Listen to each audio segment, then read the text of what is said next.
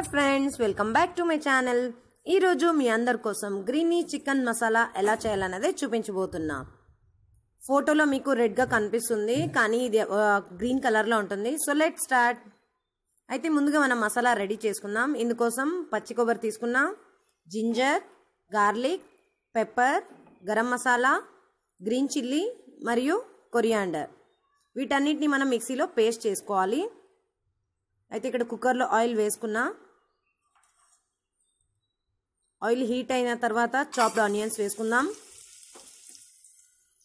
So ఈ ఆనియన్స్ని బాగా ఫ్రై చేసుకోవాలి, బ్రౌన్ కలర్ వచ్చే వరకు.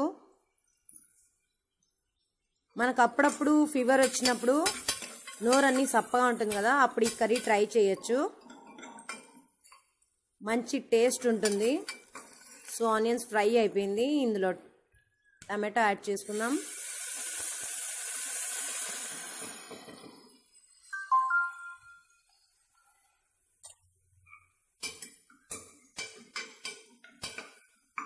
టమాటోస్ ఫ్రై అయిన తర్వాత ఇప్పుడు చికెన్,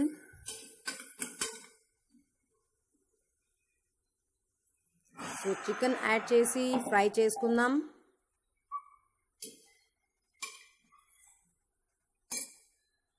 నాన్ వెజ్ కాబట్టి కంపల్సరీగా పసుపు యూజ్ చేయాలి. సో పసుపు వేసి కొంచెం ఫ్రై చేసి ఇంకా మసాలా యాడ్ చేద్దాం.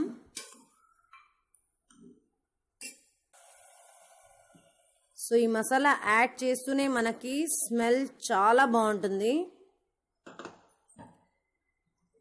గ్రీన్ మసాలా కదా, ఫ్రై చేస్తూ ఉంటే భలే ఉంటుంది స్మెల్. ట్రై చేయండి అందరూ తప్పకుండా. ఎప్పుడైనా మీరు డిఫరెంట్గా తినాలనిపించేటప్పుడు ట్రై చేయొచ్చు.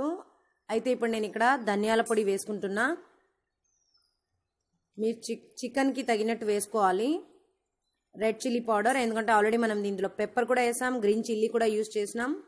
సో చిల్లీ పౌడర్ మీరు చూసుకొని వేసుకోండి. సో అది 5 minutes వరకు ఫ్రై అయిన తర్వాత వాటర్ యాడ్ చేసి సాల్ట్ యాడ్ చేయండి. సో దీన్ని లిడ్ క్లోజ్ చేసేద్దాం. 2 విజిల్స్ వచ్చిన తర్వాత ఆఫ్ చేసేయచ్చు, మన చికెన్ రెడీ అయిపోతుంది. సో మీకు డిఫరెంట్ టేస్ట్ కావాలనుకునే వాళ్ళు ఈ చికెన్ ట్రై చేయొచ్చు. అందరూ ట్రై చేసి లైక్ చేయండి, షేర్ చేయండి, కమెంట్ చేయండి. Thank you friends.